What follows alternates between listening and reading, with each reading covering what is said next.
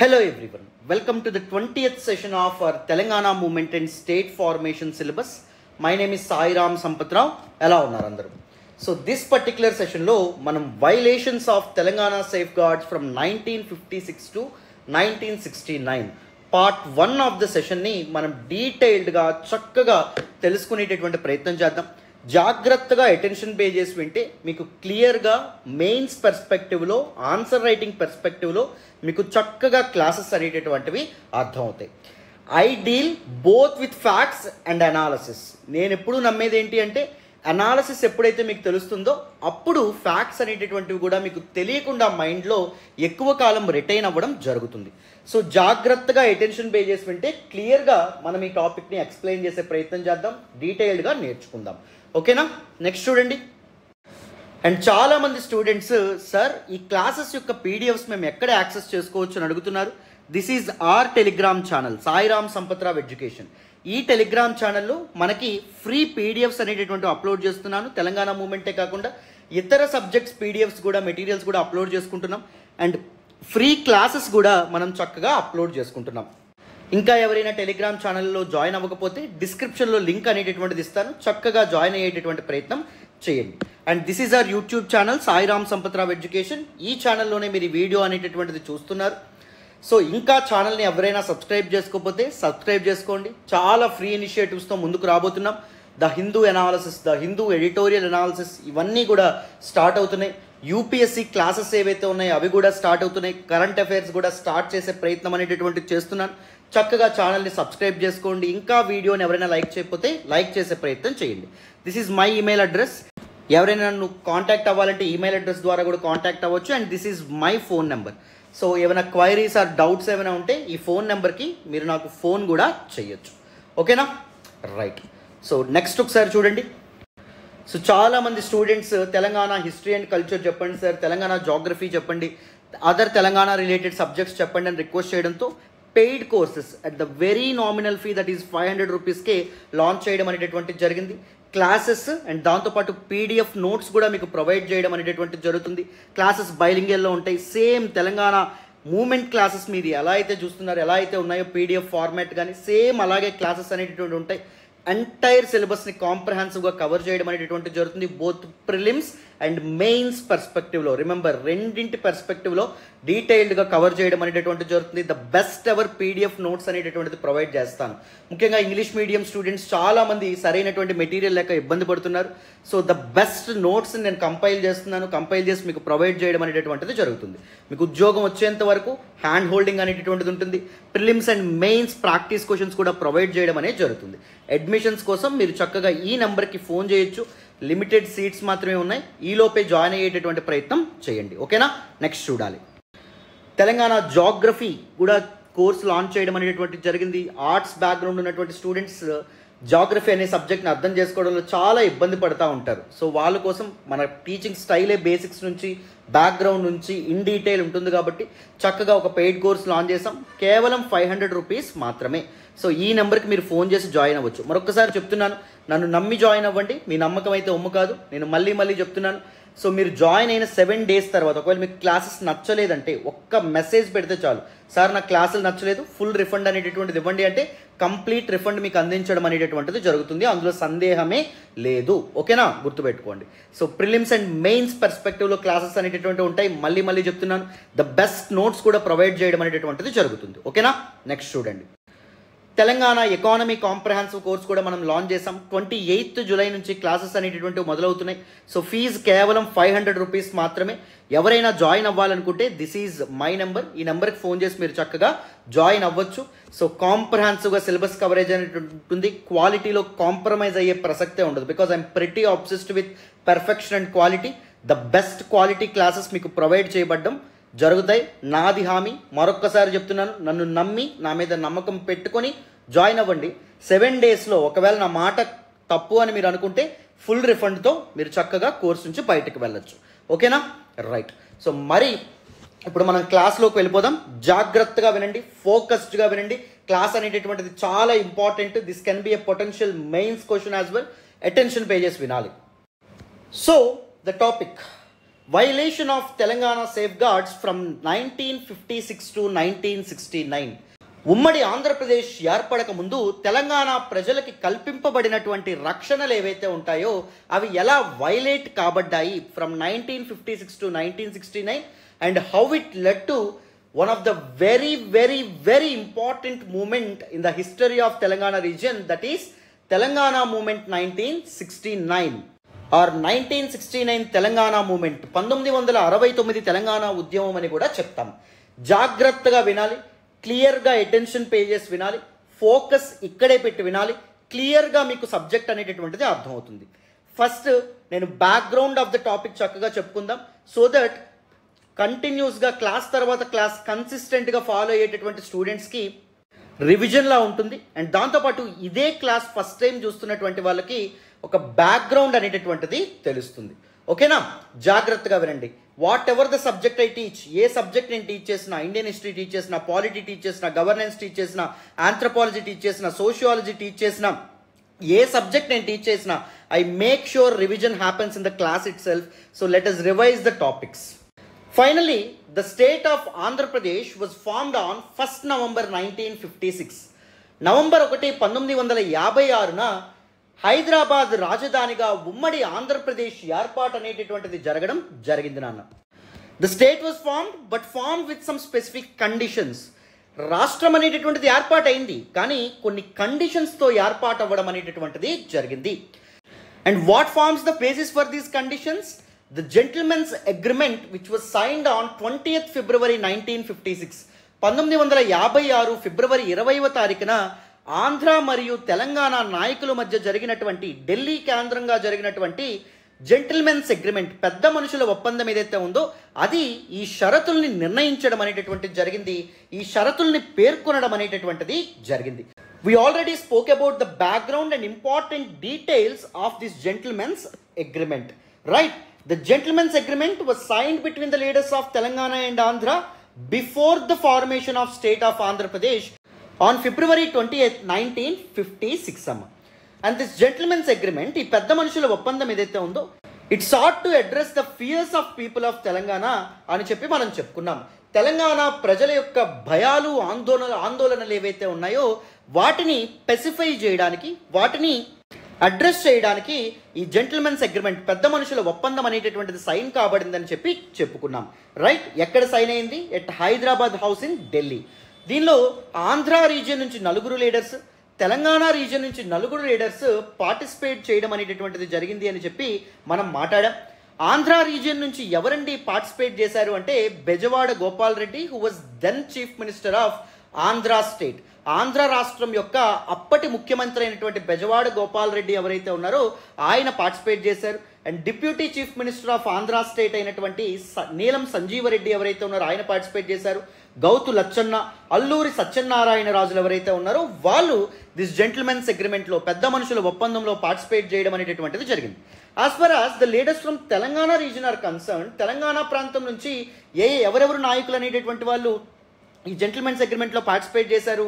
అప్పటి హైదరాబాద్ రాష్ట్రం యొక్క చీఫ్ మినిస్టర్ అయినటువంటి Burgula Ramakrishna Rao and other leaders అయినటువంటి కేవి రంగారెడ్డి, మర్రి చెన్నారెడ్డి, జేవి నరసింగరావు లాంటి వాళ్ళు పార్టిసిపేట్ చేశారని చెప్పి మనం చెప్పుకున్నాం. ఆంధ్ర నుంచి 9 లీడర్స్, తెలంగాణ నుంచి 9 లీడర్స్. మరి వీళ్ళని బ్రోకర్ చేసినటువంటి వ్యక్తి ఎవరు? వీళ్ళ మధ్య మధ్యవర్తిత్వం, మీడియేటర్గా ఉన్నటువంటి వ్యక్తి ఎవరు అంటే Govind Vallabh Pant, who was then defence minister of India. మనం మాట్లాడుకోవడం అనేటటువంటి జరిగింది. గోవింద్ వల్లభ్ పంత్ ఎవరైతే ఉన్నారో అప్పటి డిఫెన్స్ మినిస్టర్, ఆయన వీళ్ళ మధ్య మీడియేటర్గా వ్యవహరించడం అనేటటువంటి జరిగిందని చెప్పి చెప్పుకున్నాం. And this gentlemen's agreement was culminated in to the finalisation of 14 important topics అని చెప్పి మనం మాట్లాడుకున్నాం.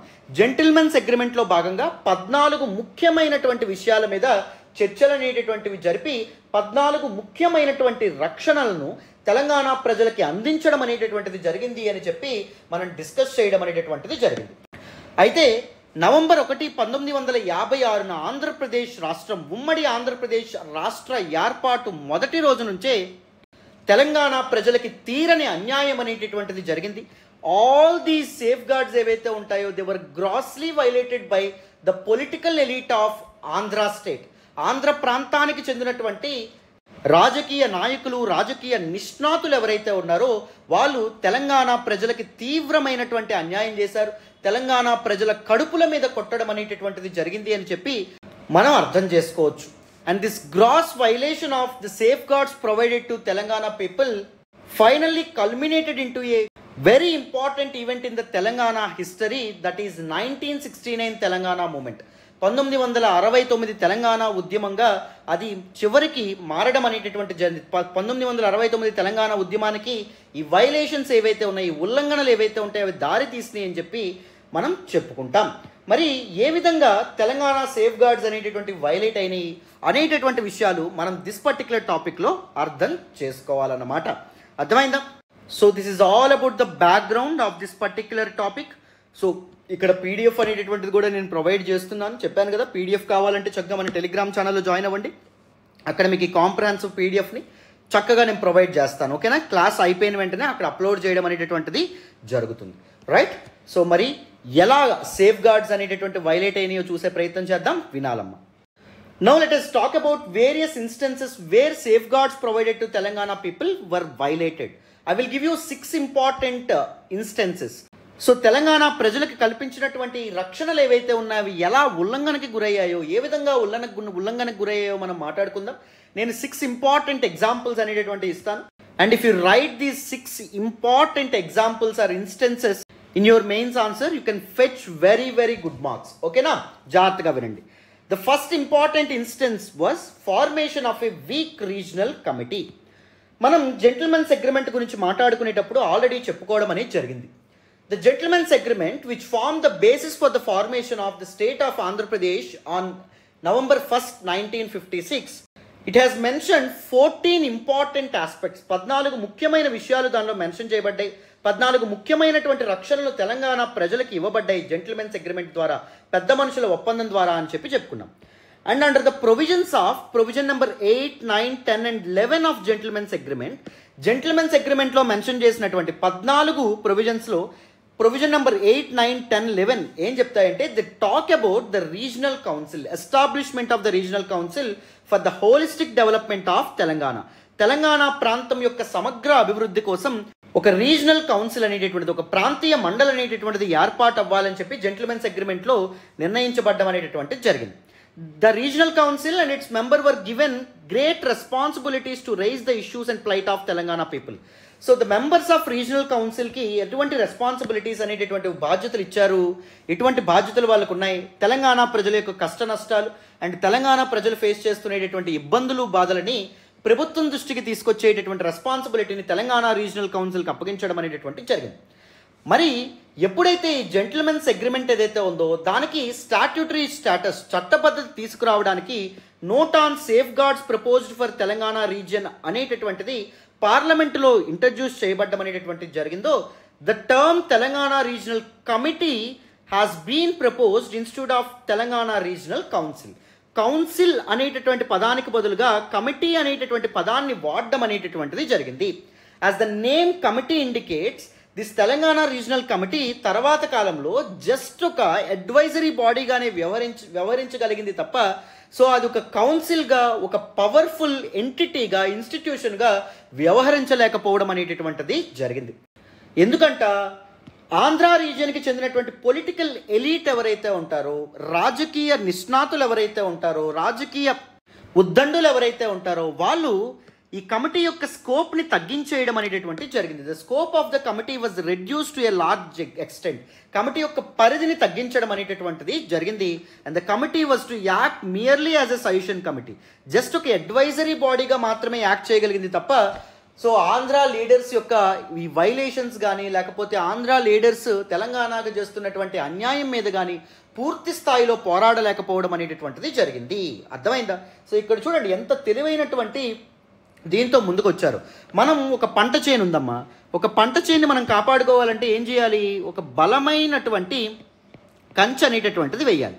ఇక్కడ ఏం చేశారు? కంచె వేశారు, కానీ ఆ కంచె బలమైనటువంటిది వేయలా. సో అందుకు ఏం జరిగింది? పచ్చని పైరు లాంటి మన తెలంగాణ ప్రాంతం ఏదైతే ఉందో తెలంగాణ ప్రాంతంలోకి ఈ పందికొక్కులు అండ్ దాంతోపాటు పురుగులు, నేల పురుగులు ఏవైతే ఉన్నాయో అవి చొచ్చుకు రావడం అనేటటువంటిది జరిగింది. మన పంటని సర్వనాశనం చేయడం అనేటటువంటిది జరిగింది. సో కంచ అంటే ఇక్కడ తెలంగాణ పీపుల్కి రక్షణగా ఏది యాక్ట్ చేయాలి? తెలంగాణ రీజనల్ కమిటీ అనేటటువంటిది యాక్ట్ చేయాలి. దాని బలం అనేటటువంటిది నిండుగా ఉందనుకోండి, that can resist, that can defend the injustices and discriminations of Andhra people. కానీ ఏం జరగడం అనేటటువంటి జరిగింది, కంచె బలహీనంగా ఉండడం వల్ల ఈ ఆంధ్ర పాలకులు ఎవరైతే ఉన్నారో వాళ్ళు తెలంగాణ రిసోర్సెస్ని సమర్థవంతంగా కొల్లగొట్టుకోగలిగారు. అర్థమైందా? క్లారిటీ వచ్చిందనే అనుకుంటున్నాను. And the committee was made way weaker in structure and authority both in spirit and practice on paper. And దాంతోపాటు ఇంప్లిమెంటేషన్లో కూడా ప్రాక్టికల్గా కూడా కమిటీ అనేటటువంటిది చాలా బలహీనంగా మార్చడం అనేటటువంటిది జరిగింది ఈ కమిటీని. The committee was not even allowed to deliberate on Mulki rules, employment rules ఏవైతే ఉంటాయో వాటి గురించి, and issues related to financial matters, ఆర్థిక పరమైనటువంటి విషయాలు ఏవైతే ఉంటాయో వాటి గురించి కూడా కమిటీ డెలిబరేట్ చేసేటటువంటి, చర్చించేటటువంటి అవకాశం లేకపోవడం అనేటటువంటిది జరిగింది. A week regional committee, how can it act as an effective tool to ensure safe guards provided to Telangana people? అది ఎలా ఎఫిషియెంట్గా, బలహీనంగా, కమిటీయే బలహీనంగా ఉన్నప్పుడు తెలంగాణ ప్రజల్ని బలోపేతం చేయడంలో అది ఎలా ఉపయోగపడగలదు, ఎలా వర్క్ చేయగలదు? అర్థమవుతుందా? ద ఫస్ట్ వన్ ఏంటి? Instance formation of a weaker regional committee. And now let us look at second important instance where safeguards provided to Telangana people were violated. చూడండి, సెకండ్ వన్ వచ్చేసి violations of political rights given to Telangana leaders. Telangana సామాన్య ప్రజానీకానికే కాకుండా తెలంగాణకి చెందినటువంటి రాజకీయ నాయకులకు కూడా తీవ్రమైనటువంటి అన్యాయం అనేటటువంటిది జరిగిందమ్మా after 1956, after the formation of United Andhra Pradesh. For example, the 14th provision of Gentleman's Agreement, what does it say? The HPCC, Hyderabad Pradesh Congress Committee, should be continued till 1962. 1962 వరకు అది కంటిన్యూ అవ్వాలి అని చెప్పి ప్రొవిజన్ అనేటటువంటిది ఉంటే, దానికి వ్యతిరేకంగా, దానికి ఎగనెస్ట్గా, దాన్ని ఉల్లంఘిస్తూ తెలంగాణ ప్రదేశ్ కాంగ్రెస్ కమిటీ ఏదైతే ఉందో దాన్ని 1957లోనే డిజాల్వ్ చేయడం అనేటటువంటిది జరిగిందమ్మా. And this hampered the Telangana political leadership to rise their voice on national level. National లెవెల్లో వాళ్ళకు జరుగుతున్నటువంటి అన్యాయాన్ని రైజ్ చేయడంలో, నేషనల్ లెవెల్లో ప్రజానీకానికి చాటి చెప్పడంలో ఇది ఒక అబ్స్టెకల్గా నిలవడం అనేటటువంటిది జరిగింది. So post independence up to Indira Gandhi government 1977 emergency తర్వాత జనతా ప్రభుత్వం అనేటటువంటిది ఏర్పడేంత వరకు కాంగ్రెస్ హెజమోనీ అనేటటువంటిది ఉండేది. కాంగ్రెస్ పార్టీ యొక్క డామినెన్స్ అనేటటువంటిది ఉండేది. కాంగ్రెస్ పార్టీ అప్పుడు హైకమాండ్ పాలిటిక్స్ అనేటటువంటివి పాటించడం అనేది జరిగేది. అంటే హైకమాండ్లో ఏదైతే నిర్ణయం తీసుకుంటుందో, హైకమాండ్ ఏదైతే నిర్ణయం తీసుకుంటుందో స్టేట్ లెవెల్లో కూడా లీడర్షిప్ అదే నిర్ణయాన్ని ఇంప్లిమెంట్ చేయాల్సి ఉండడం అనేటటువంటిది జరుగుతుందన్నమాట. సో ఇప్పుడు ఏం జరిగింది, హైదరాబాద్ ప్రదేశ్ కాంగ్రెస్ కమిటీ ఒకప్పుడు ఏదైతే ఉండేదో హెచ్పిసిసి, దాన్ని 1957లో డిజాల్వ్ చేసేశారు. దానివల్ల హైకమాండ్కి తమ వంతుగా తమ వాయిసెస్ని వినిపించుకునేటటువంటి అధికారాలు కానీ వెసులుబాటు కానీ ఎవరికి లేదు. తెలంగాణ రాజకీయ నాయకులు ఎవరైతే ఉన్నారో వాళ్ళకి కల్పింపబడలేదని చెప్పి మనం అర్థం చేసుకోవచ్చు. This is clear cut violation of provision number 14 of gentlemen's agreement అని చెప్పి మనం అర్థం చేసుకోవచ్చు. And no appointment of deputy chief minister by నీలం సంజీవరెడ్డి. ఉమ్మడి ఆంధ్రప్రదేశ్కి మొదటి ముఖ్యమంత్రిగా ప్రమాణ స్వీకారం చేసినటువంటి నీలం సంజీవరెడ్డి ఎవరైతే ఉన్నారో ఆయన డిప్యూటీ చీఫ్ మినిస్టర్గా ఎవరిని నియమింపకపోవడం కూడా ఒక ఘోరాతి ఘోరమైనటువంటి విషయంగా మనం చెప్పుకోవచ్చు. Let us look at provision number 13 of gentleman's agreement. What provision number 13 of gentleman's agreement says? If the chief minister is from Andhra, the deputy chief minister will be from Telangana and vice versa. ముఖ్యమంత్రి ఒకవేళ ఆంధ్ర రీజియన్కి చెందినటువంటి వ్యక్తి అయితే deputy chief minister ఎవరైతే ఉన్నారో his deputy should be from Telangana region. ముఖ్యమంత్రి ఒకవేళ తెలంగాణ రీజియన్కి చెందినటువంటి వ్యక్తి అయితే deputy chief minister should be from Andhra region. అర్థమైందా? సో అది ఇక్కడ క్లియర్గా చెప్పడం అనేటటువంటిది జరిగింది. But against to this particular provision ఏం జరగడం అనేటటువంటిది జరిగింది, ఎటువంటి డిప్యూటీ చీఫ్ మినిస్టర్ని కూడా మొదటి ప్రభుత్వం నేను సంజీవరెడ్డి ప్రభుత్వం ఏదైతే ఉంటుందో అది ఏర్పాటు చేయడం అనేటటువంటిది జరగలేదన్నమాట. సో తర్వాత దామోదరం సంజీవయ్య గవర్నమెంట్ ఎప్పుడైతే ఏర్పడిందో అప్పుడు డిప్యూటీ చీఫ్ మినిస్టర్గా ఆర్వి రంగారెడ్డి గారు నియమింపబడ్డం అనేటటువంటిది జరిగింది, మన తెలంగాణకు చెందినటువంటి ఆయన. బట్ నీలం సంజీవరెడ్డి ప్రభుత్వంలో మాత్రం అసలు డిప్యూటీ చీఫ్ మినిస్టర్ అనేటటువంటి ఒక ఇన్స్టిట్యూషనే లేకుండా ఆయన చేయడం అనేటటువంటి జరిగింది. బికాజ్ ఈ set it is useless. So it is just like 6th finger in the arm. So మనకి 6th ఫింగర్తో పుట్టేటటువంటి వాళ్ళకి ఆ 6th ఫింగర్ ఎలా అయితే ఉపయోగపడదో సేమ్ అలాగే డిప్యూటీ చీఫ్ మినిస్టర్ పోస్ట్ కూడా అనవసరం, ఇట్ ఈస్ అన్నెసరీ అని చెప్పి ఆయన నమ్మడం అనేటటువంటిది జరిగింది. And next, gross violation of the provision 12 and 13 of the gentlemen's agreement. What does this provision number 12 and 13 say? The cabinet should consist of members in proportion of 60:40%. క్యాబినెట్లో 100 మంది ఉంటే 60 మంది తప్పకుండా ఎవరు ఉండాలి? ఆంధ్ర వాళ్ళు ఉండాలి. 40 మంది తప్పకుండా ఎవరు ఉండాలి? తెలంగాణ వాళ్ళు ఉండాలి. So in proportion to the population of the state క్యాబినెట్లో మెంబర్షిప్ అనేటటువంటిది ఇవ్వాలి. తెలంగాణకి 40% of cabinet member should be from Telangana అని చెప్పి మనకి అక్కడ జెంటిల్మెన్స్ అగ్రిమెంట్ ప్రొవిజన్ నెంబర్ 12 చెప్తుంది. కానీ దీన్ని ఎప్పుడైనా పాటించారా అంటే పాటించడం అనేటటువంటిది జరగదు. దీన్ని కూడా వైలేట్ చేయబడ్డం అనేటటువంటిది జరిగింది. And sub categorisation of important ministries, ఇది చూడండి, జాగ్రత్తగా గమనించండి. Provision number 13 of gentlemen's agreement, పెద్ద మనుషుల ఒప్పందంలోని 13వ ప్రొవిజన్ ఏం చెప్పడం అనేటటువంటిది జరుగుతుంది? 2 out of the following portfolios will be assigned to ministers from Telangana. So ఈ ఫాలోయింగ్ 5 పోర్ట్ఫోలియోస్లో 2 తప్పకుండా తెలంగాణకు చెందినటువంటి మంత్రులకు అప్పగించాలని చెప్పి చెప్పడం అనేటటువంటిది జరిగింది. ఏదో 5 ఏంటి? Home, finance, revenue, planning and development, commerce and industry etcetera. So ఇది గుర్తుపెట్టుకోండి. ఇందులో 2 పోర్ట్ఫోలియోస్ తెలంగాణకి ఇవ్వాలని చెప్పారు కదా, 2 తప్పకుండా తెలంగాణ మినిస్టర్స్కి ఇచ్చారు. కానీ ద డీఫాక్టో అథారిటీ ఎవరి చేతుల్లో ఉండేది అంటే చీఫ్ మినిస్టర్ హిమ్సెల్ఫ్, ముఖ్యమంత్రి చేతుల్లోనే పెట్టుకోవడం అనేటటువంటిది జరిగింది. హోమ్ మినిస్ట్రీ అనేటటువంటిది తెలంగాణకు చెందినటువంటి ఒక నాయకుడికి అప్పగించిన, లా అండ్ ఆర్డర్ అనేటటువంటిది ముఖ్యమంత్రి తన చేతుల్లో పెట్టుకోవడం అనేటటువంటిది జరిగేది. అదెట్టా అలా ఎలా కుదురుతుంది? చూసారా ఎంత తెలివిగా. అంటే ఆన్ పేపర్ నిజంగా ఎవరు హోమ్ మినిస్టర్? తెలంగాణకు చెందినటువంటి వ్యక్తి. కానీ అథారిటీ ఎవరి చేతుల్లో ఉండేది? చీఫ్ మినిస్టర్ చేతుల్లో ఉండడం అనేటటువంటిది జరిగేది.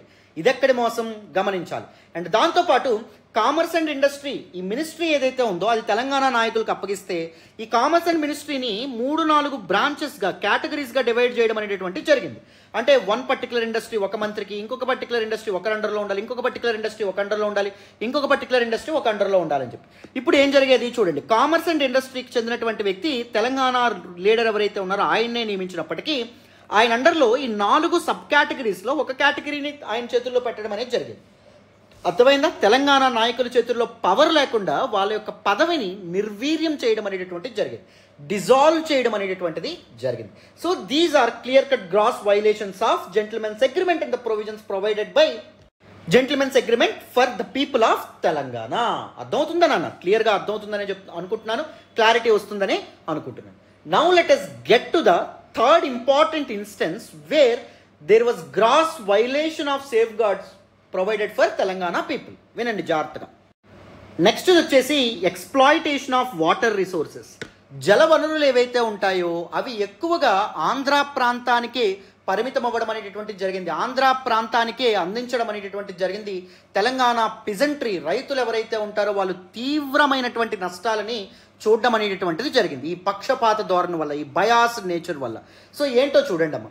So right after the enactment of states reorganisation act of 1956 and new reorganisation of states reorganisation act తర్వాత కొత్త రాష్ట్రాలు ఏవైతే ఉన్నాయో అవి ఏర్పాటయ్యాయని చెప్పి మనం చెప్పుకోవడం అనేటటువంటిది జరిగింది, అవునా?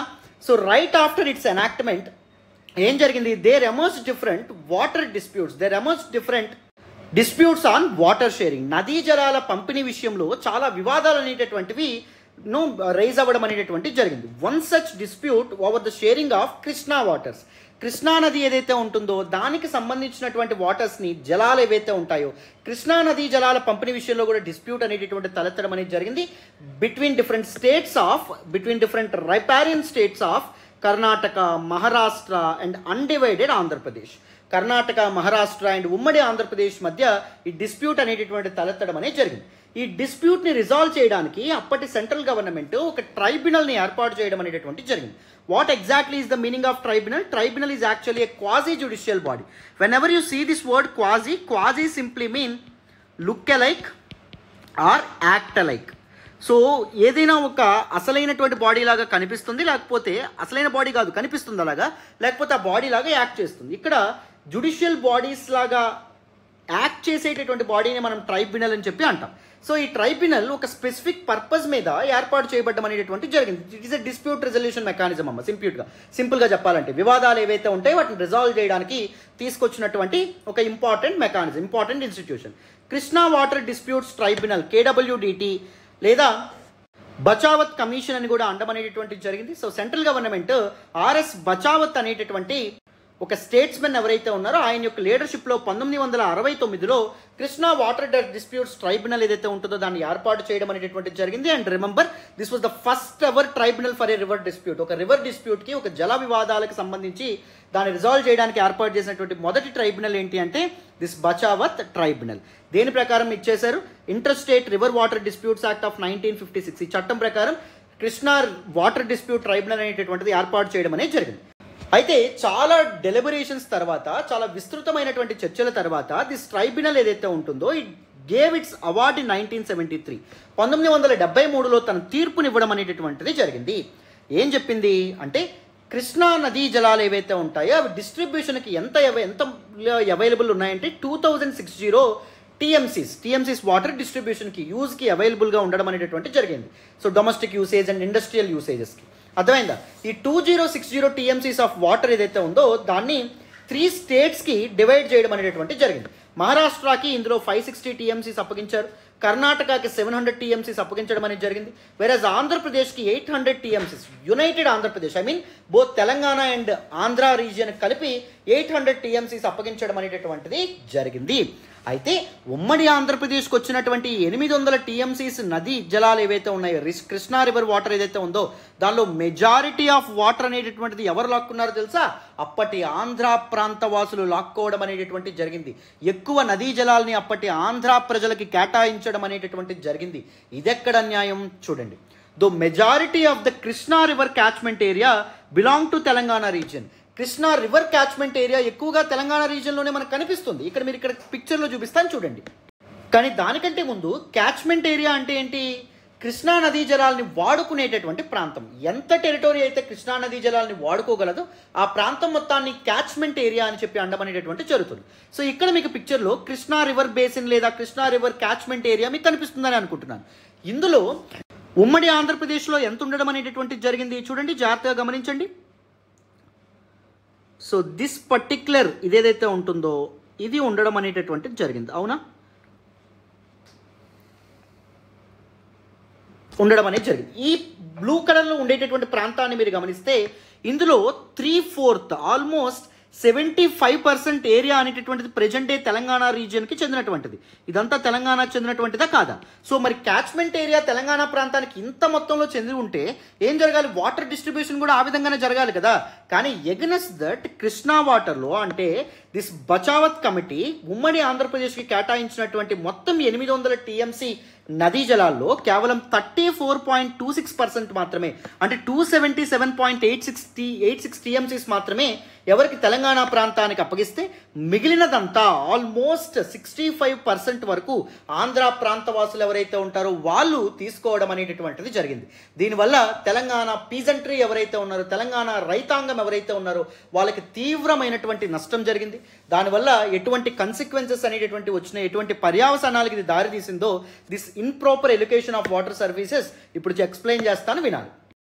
సో తెలంగాణ రైతాంగానికి తీవ్రమైనటువంటి అన్యాయం ఈ విధంగా జరగడం వల్ల they were forced to depend on tanks for irrigation. So వాళ్ళు ఈ ట్యాంక్స్ ఏవైతే ఉంటాయో, చెరువులు ఏవైతే ఉంటాయో వాటి మీద డిపెండ్ అవ్వాల్సి రావడం అనేది జరిగింది వ్యవసాయం కోసం.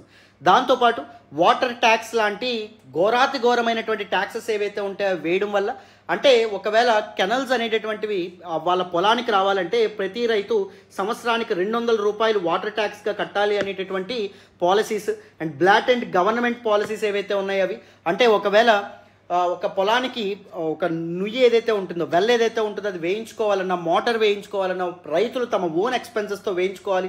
గవర్నమెంట్ ఎటువంటి సబ్సిడీస్ కానీ ఎటువంటి ఆర్థిక సహాయం కానీ చేసేది కాదు. దానివల్ల సో అసలే నీటి వనరులు అంతంత మాత్రంగా ఉన్నటువంటి తెలంగాణ ప్రాంతం ఏదైతే ఉంటుందో, తెలంగాణ ప్రాంతం యొక్క రైతులు ఎవరైతే ఉన్నారో వాళ్ళు చాలా నష్టాలను చూడడం అనేటటువంటిది జరిగింది. నిజాములు కన్స్ట్రక్ట్ చేసినటువంటి ఇరిగేషన్ ప్రాజెక్ట్స్ని మినహాయించి ఆంధ్ర పొలిటికల్ ఎలీట్ ఎవరైతే ఉన్నారో, ఆంధ్ర రాజకీయ ఉద్దండులు ఎవరైతే ఉన్నారో వాళ్ళు తెలంగాణలో కొత్త ఇరిగేషన్ ప్రాజెక్ట్స్ చేపట్టడంలో అస్సలు ఆసక్తి అనేటటువంటిది చూపించలేదు. వాళ్ళకి ఏమాత్రం చిత్తశుద్ధి అనేటటువంటిది లేదు. తెలంగాణ ప్రాంతాన్ని అభివృద్ధి చేయాలనే ఉద్దేశం కూడా లేదని చెప్పి ప్రస్ఫుటంగా మనకు కనిపించడం అనేటటువంటిది జరిగింది. What are different consequences? దీనివల్ల పర్యావసానాలు ఏంటి? తెలంగాణ ప్రాంతం యొక్క సమాజంలో కూడా చాలా మార్పులు రావడం అనేటటువంటి జరిగింది. ఫస్ట్ వన్ ఏంటి అంటే increase in farmers suicides in Telangana.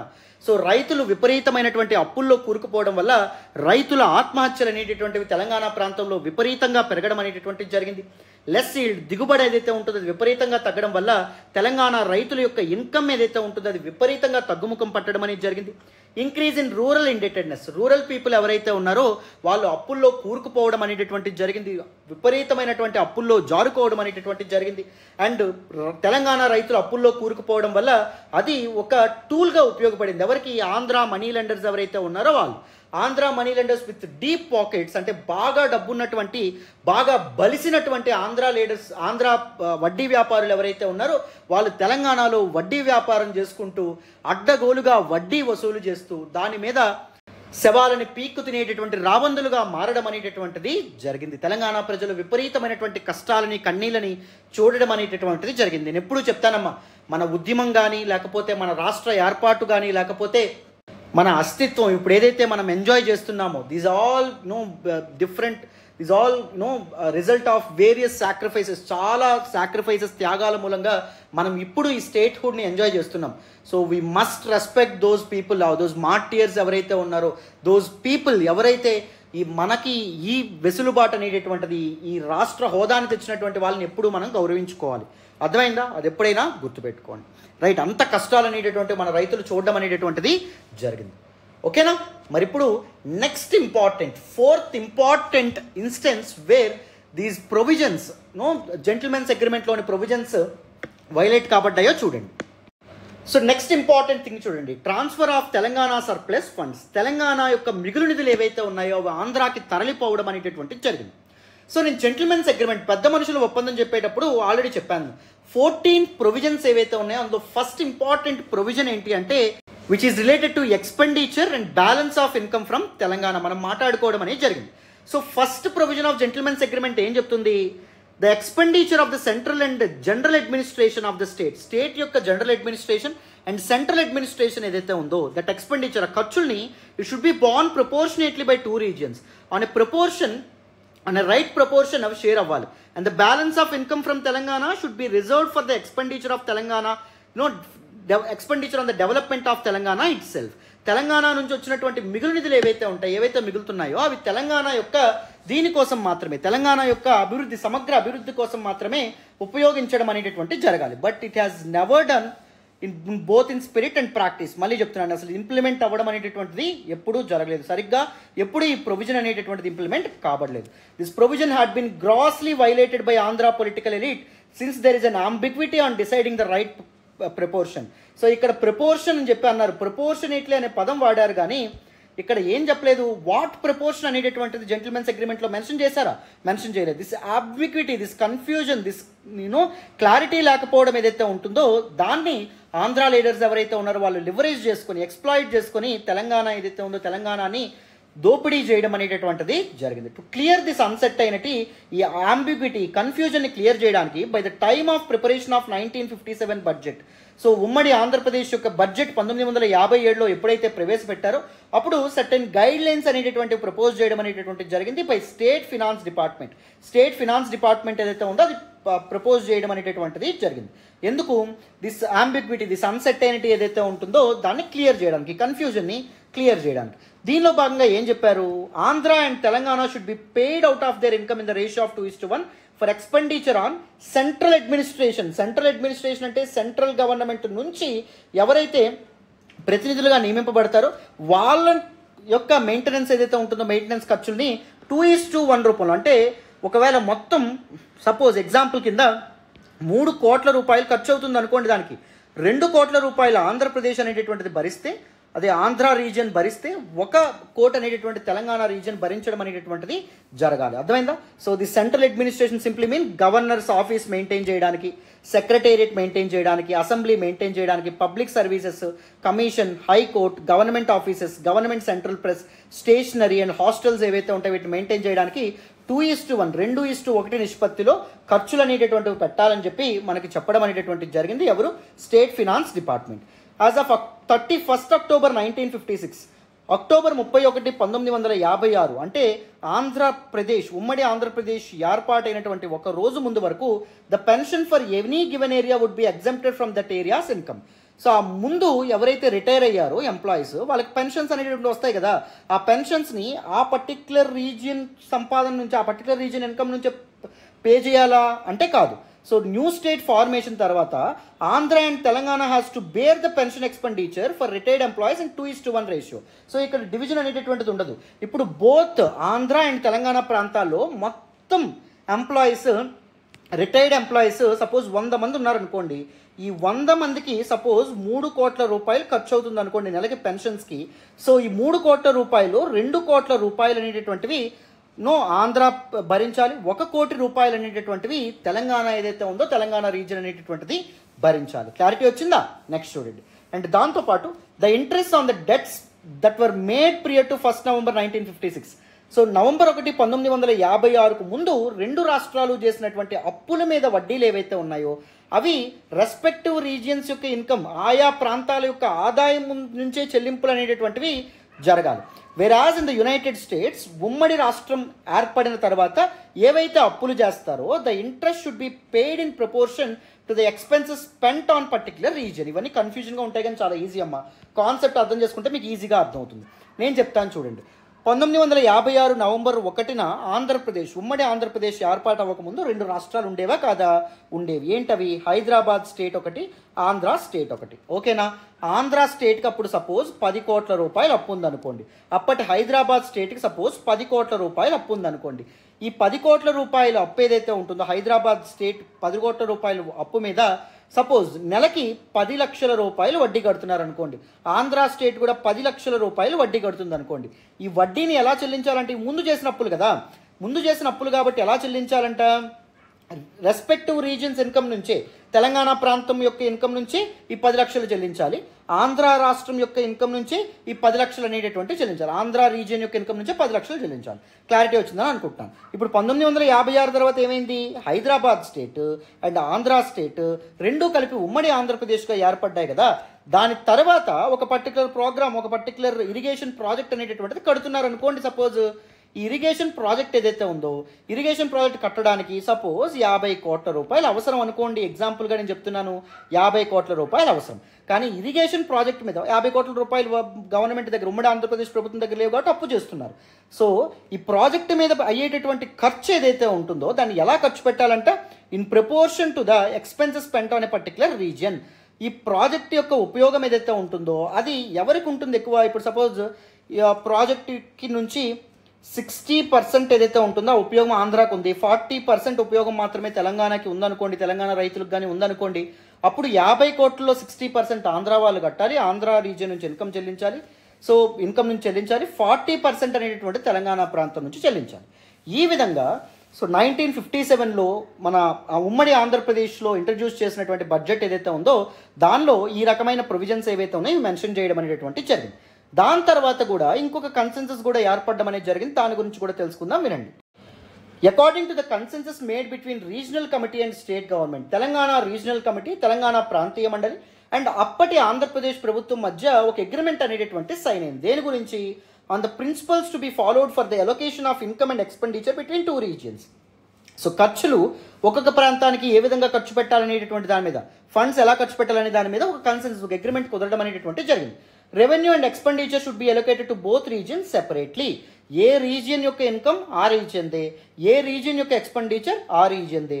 Telangana ప్రాంతం యొక్క ఖర్చు అనేటటువంటిది తెలంగాణ ప్రాంతం నుంచి వచ్చే ఇన్కమ్ నుంచే పెట్టాలి, ఆంధ్ర ప్రాంతం మీద ఖర్చు అనేటటువంటిది ఆంధ్ర ప్రాంతం మీద వచ్చేటటువంటి ఇన్కమ్ మీద పెట్టాలి. ఫస్ట్ ప్రొవిజన్ మీకు అర్థమైందని అనుకుంటున్నాను. As far as the joint expenses are concern, so రెండింటికి కలిపి కొన్ని ఎక్స్పెన్సెస్ ఉంటాయి. Suppose the office of governor, high court maintenance కానీ లేకపోతే సెక్రటేరియట్ మెయింటెనెన్స్ కానీ ఇలాంటి జాయింట్ ఎక్స్పెన్సెస్ ఉంటాయి. సో దాని విషయంలో ఎలా చేయాలంట? 2:1 రేషియోలో ఎక్స్పెన్సెస్ బేర్ చేయాలి. అంటే మొత్తం 3 కోట్ల రూపాయలు అయితే జాయింట్ ఎక్స్పెన్సెస్కి 2 కోట్ల రూపాయలు ఆంధ్ర నుంచి, 1 కోటి రూపాయలు తెలంగాణ నుంచి రావాలి అని చెప్పడం అనేటటువంటి జరిగింది. Funds and grants given by the central government ఏవైనా ఫండ్స్ అండ్ గ్రాంట్స్ ఇచ్చింది అనుకోండి, సపోజ్ మనకి లోకల్ సెల్ఫ్ గవర్నమెంట్స్ ఉంటాయి, స్థానిక సంస్థలు ఏవైతే ఉంటాయి వాటి మెయింటెనెన్స్కి కానీ, లేకపోతే విలేజ్ డెవలప్మెంట్కి కానీ, లేకపోతే ఏదైనా ఇతర వెల్ఫేర్ గ్రాంట్స్ అనేటటువంటివి అందించింది అనుకోండి సెంట్రల్ గవర్నమెంట్, కేంద్ర ప్రభుత్వం మనీ ఏమైనా సాయం చేసింది అనుకోండి ఆంధ్రప్రదేశ్ రాష్ట్రానికి, అది ఎలా డిస్ట్రిబ్యూట్ చేయాలంటే, ఎలా ఎలొకేట్ చేయాలంట, సపోజ్ సెంట్రల్ గవర్నమెంట్ 3 కోట్ల రూపాయలు అనేటటువంటిది అందించినట్టయితే 2 కోట్ల రూపాయలు ఆంధ్రాకి ఇవ్వాలి, 1 కోటి రూపాయలు తప్పకుండా తెలంగాణకి ఇవ్వాలి అని చెప్పి నిర్ణయించడం అనేది జరిగింది. బట్ ఈ ప్రిన్సిపల్స్ ఏవైతే ఉన్నాయో వాటిని ఎప్పుడైనా సరిగ్గా ఇంప్లిమెంట్ చేశారా అంటే చెయ్యనే లేదు. There was gross violation of these principles as well. So Telangana యొక్క ఆదాయం ఏదైతే ఉంటుందో అది ఆంధ్రాకి తరలిపోవడం అనేటటువంటి జరిగింది. తెలంగాణ యొక్క సంపద ఏదైతే ఉంటుందో అది ఆంధ్ర ప్రాంతానికి, ఆంధ్ర నాయకుల యొక్క జోబుల్లోకి తరలిపోవడం అనేటటువంటిది జరిగింది. మీకు క్లారిటీ వచ్చిందనే అనుకుంటున్నాను. So this is the fourth important instance wherein there was gross violation of safeguards provided to Telangana people. Clarity వచ్చిందమ్మా. మరి ఇప్పుడు ఫిఫ్త్ ఇంపార్టెంట్ ప్రొవిజన్ ఏదైతే ఉందో దాన్ని తెలుసుకునే ప్రయత్నం చేద్దాం, వినాలి నాన్న. సో నెక్స్ట్ ఇంపార్టెంట్ థింగ్ చూడండి, sale of agricultural land to Andhra people. తెలంగాణకి సంబంధించినటువంటి వ్యవసాయ భూములు ఏవైతే ఉన్నాయో వాటిని విరివిగా ఆంధ్ర ప్రాంతానికి చెందినటువంటి వ్యక్తులు పర్చేజ్ చేయడం, కొనుగోలు చేయడం అనేటటువంటి జరిగింది against the principles of gentleman's agreement. Right, very very important. So చూడండి, కొద్దిగా మనం బ్యాక్గ్రౌండ్లోకి వెళ్ళాలి. చూడండి, 1948లో ఎప్పుడైతే ఆపరేషన్ పోలో కల్మినేట్ అవ్వడం అనేటటువంటిది జరిగిందో, ఎల్స్ట్వైల్ princely state of Hyderabad Indian యూనియన్లో చేరడం అనేటటువంటిది జరిగిన తర్వాత 2 ఇంపార్టెంట్ గవర్నమెంట్స్ వచ్చినాయి.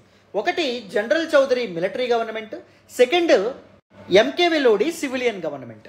ఎంకే వెల్లోడి సివిలియన్ గవర్నమెంట్ సమయంలో ఎనాక్ట్ అయినటువంటి ఒక ఇంపార్టెంట్ చట్టం ఏంటి అంటే Hyderabad tenant and land law act of 1950.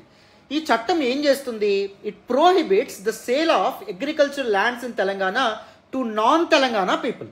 Non Telangana పీపుల్కి తెలంగాణలో ఉన్నటువంటి తెలంగాణేతరులు ఎవరైతే ఉంటారో వాళ్ళకి తెలంగాణలో ఉన్నటువంటి వ్యవసాయ భూములు అమ్మకూడదు ఎట్టి పరిస్థితుల్లో.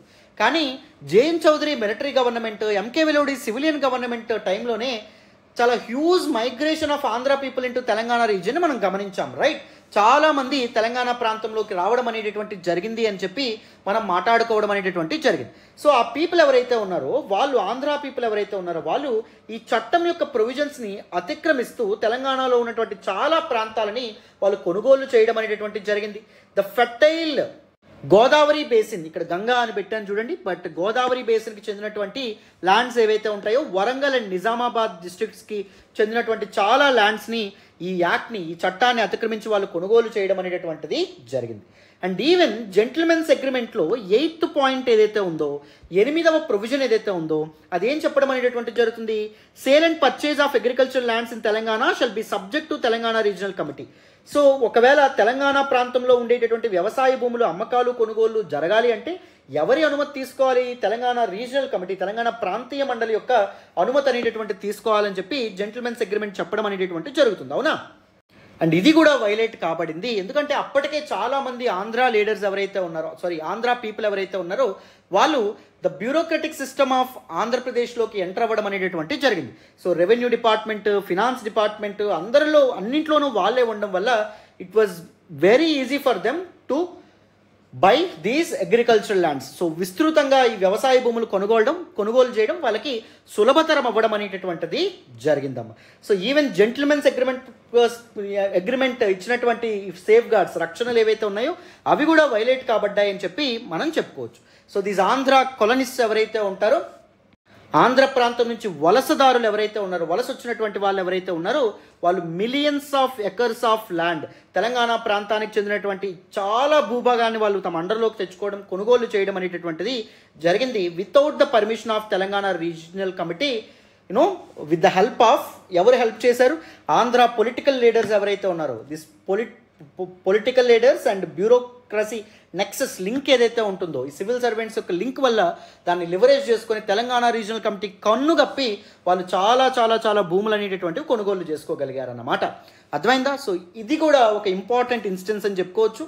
సో తెలంగాణ ప్రజలకి ప్రొవైడ్ చేసినటువంటి రక్షణలు, సేఫ్ గార్డ్స్ ఏవైతే ఉన్నాయో అవి ఇలా కూడా వైలేట్ అవ్వడం అనేటటువంటిది జరిగింది. So now let us look at the last and foremost important instance wherein the safeguards of Telangana people were grossly violated. Sixth important instance చూడండి.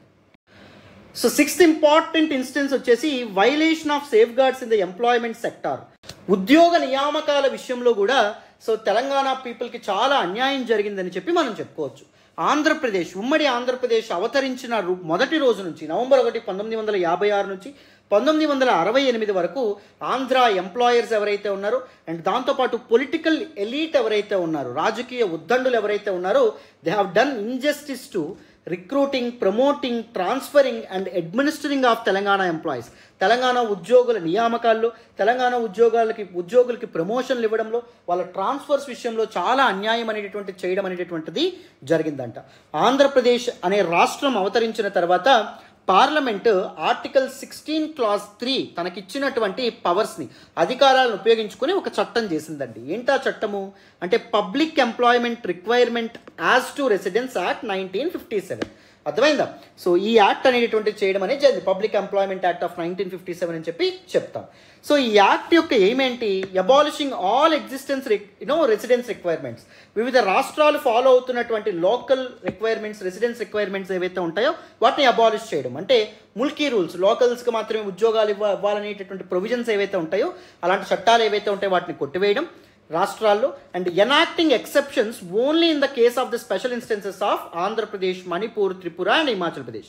సో అన్ని రాష్ట్రాల్లో లోకల్స్కి ఉద్యోగాలు ఇవ్వాలనేటటువంటి, లోకల్స్కి కొంత ఉద్యోగాలు కేటాయించాలనేటటువంటి ప్రొవిజన్ని కొట్టేసి కొన్ని రాష్ట్రాలకు మాత్రం ఎక్సెప్షన్స్ ఇవ్వడం అనేది జరిగింది. ప్రత్యేక రక్షణలు పార్లమెంటు ఈ చట్టం ద్వారా ఇచ్చింది. ఏంటి? ఆంధ్రప్రదేశ్, ఉమ్మడి ఆంధ్రప్రదేశ్లో తెలంగాణ పీపుల్కి సేఫ్ గార్డ్స్ అనేవి ఉండాలి, లేకపోతే ఆంధ్ర ఎంప్లాయీస్ మొత్తం ఉద్యోగాలన్నీ వాళ్ళకే చెందితే. మణిపూర్, త్రిపుర అండ్ హిమాచల్ ప్రదేశ్ ఏదైతే ఉంటుందో ఈ ప్రాంతాల్లో కూడా అక్కడ లోకల్స్కి కొంత రిజర్వేషన్ ఏర్పాటు చేయాలని చెప్పి పార్లమెంట్ నిర్ణయించడం అనేటటువంటిది జరిగింది.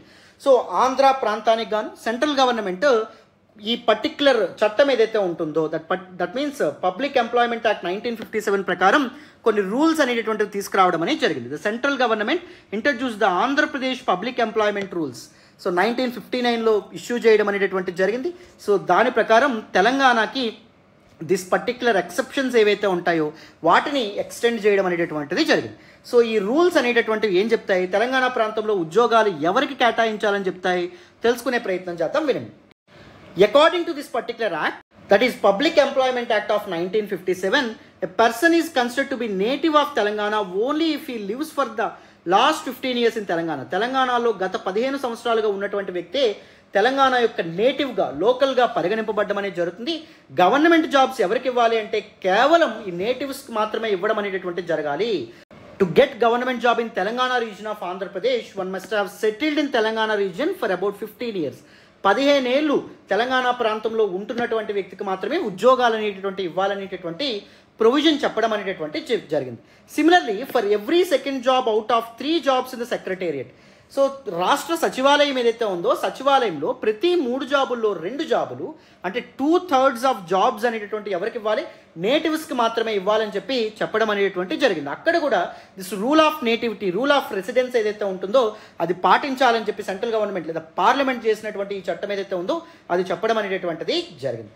And this nativity rules apply only to non gazetted post. ఈ నేటివిటీ రూల్స్ అనేటటువంటివి నాన్ గెజిటెడ్ పోస్ట్కు మాత్రమే అప్లై అవుతాయి, గెజిటెడ్ పోస్ట్కు మాత్రమే అప్లై అవ్వు. And in local body employment recruitment in Telangana reason. Local body employment అంటే మున్సిపాలిటీస్ లేకపోతే పంచాయత్ ఇన్స్టిట్యూషన్స్ ఏవైతే ఉన్నాయో దానికి సంబంధించినటువంటి ఉద్యోగాలకు మాత్రమే ఇవి అప్లై అవుతాయి. గెజిటెడ్ ఆఫీసర్స్ ఎవరైనా ఉండొచ్చు. గెజిటెడ్ ఆఫీసర్స్కి ఇక్కడ నేటివిటీ రూల్స్ అనేవి అప్లై అవ్వవు అని చెప్పడం అనేటటువంటి జరిగింది. అయితే కానీ అండర్ సర్టైన్ సర్కమ్స్టాన్సెస్, కొన్ని ప్రత్యేకమైనటువంటి పరిస్థితుల్లో an exception may be given to the residence eligibility class. An exception అనేటటువంటిది తీసుకోవచ్చు. ఈ ఒక్క ప్రొవిజన్ని ఎక్స్ప్లాయిట్ చేసి, సో ఇది ఎక్సెప్షనల్ సర్కమ్స్టాన్సెస్ అని చెప్పి ఆంధ్ర పీపుల్ని ఏం చేశారు, మన తెలంగాణలో ఉద్యోగాలు వాళ్ళకి కల్పించడం అనేటటువంటి జరిగింది. అప్పటి ఆ ఉమ్మడి ఆంధ్రప్రదేశ్ ప్రభుత్వం కొన్ని సర్టైన్ సర్కమ్స్టాన్సెస్లో, కొన్ని ప్రత్యేకమైనటువంటి పరిస్థితుల్లో మాత్రమే తెలంగాణ నేటివ్ కానటువంటి వ్యక్తికి తెలంగాణలో ఉద్యోగం కల్పించవచ్చు అని చెప్పడం అనేటటువంటిది జరిగింది. దస్ the list of jobs that have been recruited by the rule of exception may be printed in the gazette for every 4 months. So ఎవరెవరికైతే ఈ ఎక్సెప్షన్ ఉపయోగించి జాబ్ ఇచ్చారో వాళ్ళందరి లిస్ట్ ఏదైతే ఉంటుందో లిస్టుని తయారు చేసి ప్రతి 4 నెలలకి సెంట్రల్ గవర్నమెంట్కి అందించాలి. ఏ ఎక్సెప్షనల్ సర్కమ్స్టాన్సెస్లో ఆ పలానా వ్యక్తి తెలంగాణ వ్యక్తి కాపోయినా తెలంగాణ రీజియన్లో ఉద్యోగం అనేటటువంటిది కల్పించారు, ఏ రీజన్స్ మీద కల్పించారు, on what grounds of what basis అని చెప్పి సెంట్రల్ గవర్నమెంట్కి తప్పకుండా ఒక రిపోర్ట్ అనేటటువంటిది పంపించాలి అని చెప్పి ఇక్కడ చెప్పడం అనేటటువంటిది జరిగిందనమాట. But this particular provision of public employment act of 1957, so దాన్ని ఎక్స్ప్లాయిట్ చేసి అప్పటి ఉమ్మడి ఆంధ్రప్రదేశ్ లీడర్స్ ఎవరైతే ఉన్నారో, లీడర్షిప్ ఎవరైతే ఉన్నారో వాళ్ళు ఏం చేయడం అనేటటువంటిది జరిగింది. సో తెలంగాణలో ఆంధ్ర పీపుల్ ఎవరైతే ఉన్నారో వాళ్ళకి ఉద్యోగాలు కల్పించడం అనేటటువంటిది జరిగింది. This is a gross violation అని చెప్పి మనం అర్థం చేసుకోవచ్చు. రైట్, నెక్స్ట్ చూడండి.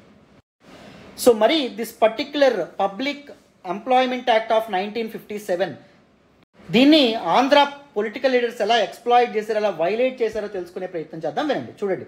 Violated all the provisions of above act on the basis of principal of exemption under special circumstances which is mentioned in the above act. యాక్ట్లో ఉన్నటువంటి ఒక provision no exemption under special circumstances, కొన్ని ప్రత్యేక పరిస్థితుల్లో so this rule of నేటివిటీకి exam చేయొచ్చు అని చెప్పారు కదా, దాన్ని విపరీతంగా వైలేట్ చేయడం అనేది, దాన్ని విపరీతంగా ఎక్స్ప్లాయిట్ చేసి చాలామంది ఆంధ్ర పీపుల్కి తెలంగాణలో ఉద్యోగాలు ఇవ్వడం అనేది జరిగింది. Many non locals were hide here in order to give postings to husband and wife in one place. చాలామంది లోకల్స్ని సో ఇక్కడ పోస్టింగ్స్ అనేటటువంటివి ఇచ్చారు. ఏ ప్రాతిపదికన? హస్బెండ్ ఇక్కడ ఉద్యోగం చేస్తున్నాడు కాబట్టి సో ఆంధ్రాకి చెందినటువంటి వైఫ్కి కూడా ఇక్కడ ఉద్యోగం ఇవ్వాలి అనేటటువంటి దీంతో ఈ పర్టికులర్ ఇదేదైతే ఉంటుందో ఈ ప్రొవిజన్ని లివరేజ్ చేయడం అనేది జరిగింది, ఎక్స్ప్లాయిట్ చేయడం అనేది జరిగింది. దాంతోపాటు appointment of non residents by the public service commission on the grounds that there was no eligible local candidates. So ఆ particular పొజిషన్ని fill చేయగలిగేటటువంటి efficient people Telangana ప్రాంతంలో లేరు అనేటటువంటి ఒక అబద్ధపు నెపంతో, ఒక బూటకపు నెపంతో ఏం చేయడం అనేటటువంటి జరిగింది. లోకల్ క్యాండిడేట్స్ కాకుండా నాన్ లోకల్ క్యాండిడేట్స్కి తెలంగాణ ప్రాంతంలో ఉద్యోగాలు అనేటటువంటి ఇవ్వడం జరిగింది. Appointments on sympathy and humanitarian grounds. So sympathy and humanitarian grounds మీద కూడా అపాయింట్మెంట్ అనేటటువంటిది ఇచ్చారు. ఒకవేళ తెలంగాణలో పనిచేస్తున్నటువంటి ఒక ఎంప్లాయీ చనిపోతే అక్కడ ఆంధ్ర రీజన్లో ఉన్నటువంటి వాళ్ళ ఫ్యామిలీ మెంబర్స్కి, అంటే వాళ్ళ కొడుక్కో లేకపోతే వాళ్ళ యొక్క భార్యకు, వీళ్ళందరికీ తెలంగాణ ప్రాంతంలో ఉద్యోగాలు వచ్చేటట్టు చేయడం అనేటటువంటిది జరిగింది. దాని కంపాషనేట్ అపాయింట్మెంట్స్ అండి. సో ఈ విధంగా ఉపయోగించుకున్నారు. చూసారు ఏ విధంగా ఆ పర్టిక్యులర్ ఎక్సెప్షనల్ సర్కమ్స్టెన్సెస్ అనేటటువంటి క్లాజ్ని ఎక్స్ప్లాయిట్ చేయడం అనేటువంటిది జరిగిందో. నెక్స్ట్ చూడండి, 1968 1968లో the former chairman of the regional committee. So Telangana regional committee యొక్క ఫార్మర్ చైర్మన్ ఎవరైతే ఉన్నారో హయగ్రీవాచారి, వరంగల్కి చెందినటువంటి హయగ్రీవాచారి, ఆయన గవర్నమెంట్కి, సెంట్రల్ గవర్నమెంట్కి అర్జీ పెట్టుకోవడం అనేటటువంటి జరిగింది. దేని గురించి? తెలంగాణ ప్రాంతంలో large number of non local పీపుల్కి జాబ్స్ అనేటటువంటి వస్తున్నాయి, దాని గురించి కొద్దిగా పట్టించుకోండి, మాకు తీవ్రమైన అన్యాయం జరుగుతుంది. సో చదువుకున్నటువంటి ఉద్యోగాల కోసం ప్రయత్నిస్తున్నటువంటి ఎంతోమంది యువత సో చాలా నష్టానికి గురవ్వడం అనేటటువంటి జరుగుతుంది అని చెప్పి సెంట్రల్ గవర్నమెంట్కి అర్జీ పెట్టుకుంటే సెంట్రల్ గవర్నమెంట్ దానిపై ఒక కమిటీని కూడా వేయడం అనేటటువంటిది జరిగిందమ్మా. Right, so these are some important aspects అని చెప్పి చెప్పుకోవచ్చు. This is all about this particular class. Here in this particular class నేను 6 ఇంపార్టెంట్ ఇన్స్టెన్సెస్ అనేటటువంటి ఇవ్వడం జరిగింది. So all these instances are very very very important. So మీకు text బుక్స్లో ఉండేటటువంటి, స్టాండర్డ్ బుక్స్లో ఉండేటువంటి కంటెంట్ని నేను ఒక ఆర్గనైజ్డ్గా, ఎగ్జామ్ ఓరియంటెడ్గా, మెయిన్స్ పర్స్పెక్టివ్లో ఒకలాగా పెట్టడం అనేది ఒక స్ట్రక్చర్డ్ వేలో పెడుతున్నాను. సో మీరు చక్కగా దీన్ని లివరేజ్ చేసుకోండి. అండ్ దిస్ పర్టిక్యులర్ నోట్స్ మీకు కావాలంటే సో మన టెలిగ్రామ్ ఛానల్లో జాయిన్ అవ్వండి, నేను అక్కడ అప్లోడ్ చేస్తున్నాను.